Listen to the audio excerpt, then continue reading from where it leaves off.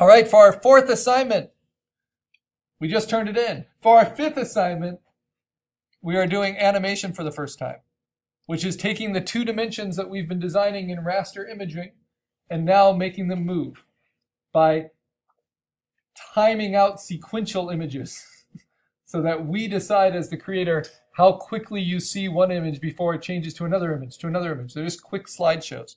So I'm going to make a new folder for it. I'm going to call it Assignment 5 because the big theme of animation, no matter what form it takes, GIF animation like what we're doing, flash animation, 3D animation, hand-drawn animation, it requires a lot of organization and forethought.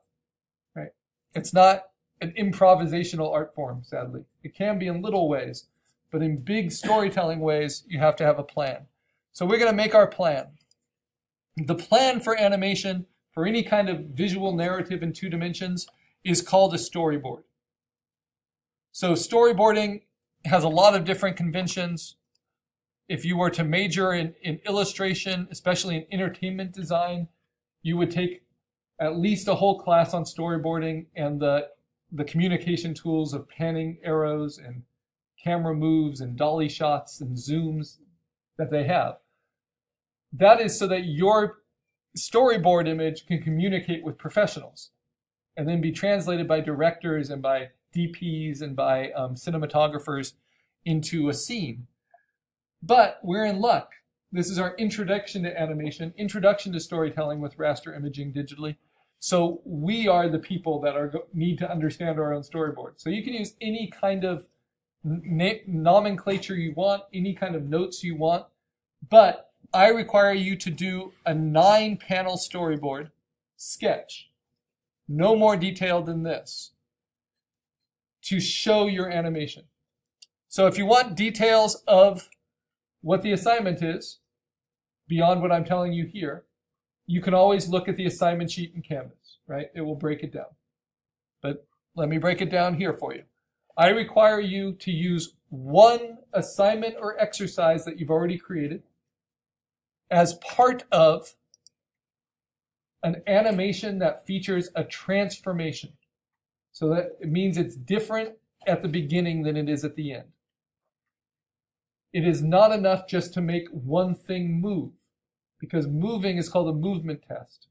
So if I just show my creature that I designed for assignment 2, and I just show it flap its wings and open and close its beak and stick out its tongue, that is animation, but it is not a transformation, right? It is just a movement test. And it's great for a screen test to see if that character's movement is believable, but it doesn't engage me as a story. So what does a story need? A story needs a beginning, a middle, and an end. And in order for there to feel like there's a beginning, a middle, and an end, something has to happen, right? That changes it from what it is at the beginning to what it is at the end. The other things you need to tell a story, a narrative, you need the viewer to pay attention to something. And that thing is dynamic. It's the thing that changes, right, from beginning, middle, to end. So we're going to take that thing and we're going to call it your character. That character can be a tree, right? It can be a paperclip on a desk. But if that's the thing that changes, then it is the character in that animation. So in Jurassic Park, this was, I think, a practical effect. But now if they do it digitally. You have the little glass of water, and animated in the water, you see these little spirals, these impact blasts. That water is the character in that scene. It's the thing that was smooth, then got disrupted. That tells the story. The tree, if something happens to the tree, it loses its leaves and then it grows new ones. It becomes the character. It transforms. If it gets hit by lightning, we see the tree on fire. It transforms. The other thing you need is a setting. So that character doesn't exist just in empty space. We as the viewer always want to know where the character is. So even if we just make it blank white space behind, we as the viewer want to know what that setting is. So if I draw Garfield and I just put him in a blank background, you assume Garfield's inside because Garfield's almost always inside, right? But if I put Garfield in a scarf, you're going to assume, oh, Garfield's outside because he doesn't usually have a scarf. And where do you use a scarf? Use it outside. And so then in the next panel, if I animate a snowball hitting Garfield, it makes sense, right? Even if I didn't show the setting. So what are the two main types of storyboard panels? Well, you can see them here in the demonstration, and you'll see them in the past student work. One main type that's often the first panel you'll draw is called an establishing shot. This is the first time your audience sees it. We're not trying to be too clever here. We're doing a direct storytelling, right? So we have to establish our things pretty quickly. So you might choose to establish your setting first. First show that it's outside and it's snowing. Then show Garfield and introduce the character, right? So another way to establish is to introduce. You introduce a character. So my establishing shot here, this is for a past example, establishes my setting and my character at the same time. It shows my character in the setting right away, right? Then you have action shots. You only draw a keyframe on your storyboard for each thing that's important, right? So I'm going to have one action that shows him closing his beak and flapping his wings. That doesn't mean it's only going to take one animation frame to show that. It's just the only thing I need to draw, right? Then he starts to shuffle his shoulders and tilt his head. That's a new action. It requires a new keyframe, a new storyboard frame. Now I start to animate an action to the setting. You don't need to do that. You can have just a setting that you animate. You can have just a character you animate, but there needs to be some sort of transformation. So if I just animated the setting and the clouds start to darken and then lightning strikes, then the clouds are my character, right? So the clouds darken. It gets dark and stormy. The sun starts to break through.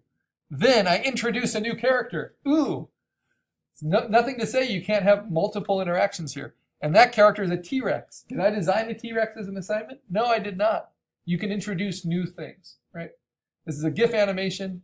It's going to be at web quality. It's perfect for sharing with friends. It is not something you're going to sell, right? So what does the T-Rex do? What's the action? The T-Rex eats the bird. And then I clear out the setting. Then the T-Rex leaves. This is another thing you can think of. Though it's not required, it's much more satisfying. Try to think of your beginning, middle, and end so that it is set up at the end to reset to the beginning. That way we can play it on a loop and it won't just do a jump cut from the end to the beginning, because these animations can go quite quickly. So that is 9 frames that tell a pretty simple story. I'm limiting you to 9 because I don't want you to get needlessly ambitious, right? Too late. Because it takes work, right? And we're going to add a lot of things in. So what does that become? So we take our storyboard and those become what we call final storyboards. But this is done after you're finished with your animation by taking screen grabs of your final frames, right? So let's see if I was making a comic, would this work? It's not the most interesting comic because all the panels are exactly the same size. But I introduced the scene. I've already deviated from my sketch because I figured I'm going to introduce the scene and then I'll introduce the character, right? So that's the change there. I'm showing the character opening its mouth and flapping its wings. Now the setting is a character, right? The setting's getting darker and changing. Then the T-Rex comes in, eats the bird. Those are from my final animation, but my final animation is a lot more than 9 frames. But the ideal animation makes sense this way, right? It makes sense as a storyboard. The beginning is different than the middle, is different than the end. And each panel shows a change. It shows a change in the camera move. It shows a change in a movement, in a character, in the setting. But when it's animated all together, you get a new formal element of the illusion of movement. Where'd it go? Here we go. Oh, I shouldn't have done that. Well, let's play it right here. So first you get the camera move, which introduces the character. We get some sound effects provided by the room. Then it gets cloudy, it storms, Then the T-Rex comes in, eats them up. Right? So over and over again, this is the process. There's all kinds of transformations. This poor guy is on just an empty background, but he explodes. Right?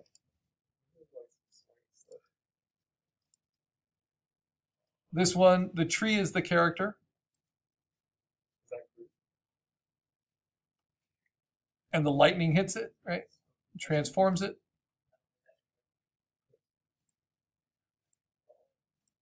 This is a nice little kind of advertisement for Firefox, right? Transformation. Very commercial applications. So you can use any assignment you like, but you need to incorporate one of your past assignments. But it doesn't mean you can't incorporate other stuff too. All right. So what am I going to do this semester? Well, these are my different assignments, right? I limit myself for this simply so I can show you all the variety you have open to you. Because it's up to you to use any compositing techniques you like, any rastering techniques you like. You're even allowed to paint on top of this if you want, as long as you're compositing at least one of your past assignments as part of it. Right? Even we have some really great student examples that use their shape composition and animate with those layers, right? So you are open to do whatever you want. What I will usually do is use my creature and use my setting so that you can see how professional compositing works with animation.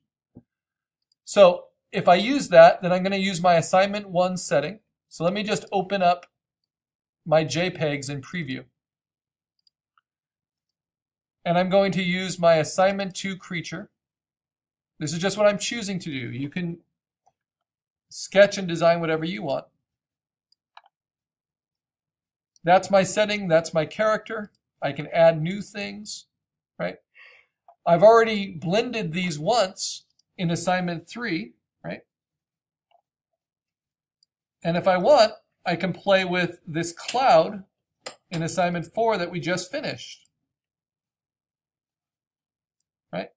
So a very simple animation might be I just have my character transform into a cloud and back again.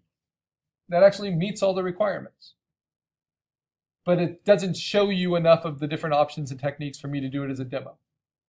Do you guys think you understand the parameters of the assignment? All right, excellent. So now comes the fun part, which I want you to do as homework and have in your sketchbook. Using those different elements, you are going to sketch your storyboard, sketch it in pencil,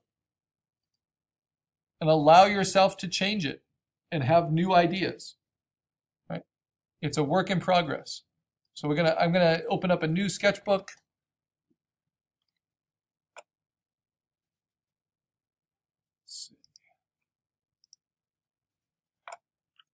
I'm just going to use a simple brush on a new layer. This is the seam of my sketchbook, right? Think of this as the spine, because I might put ideas over here. Sharpen this brush up.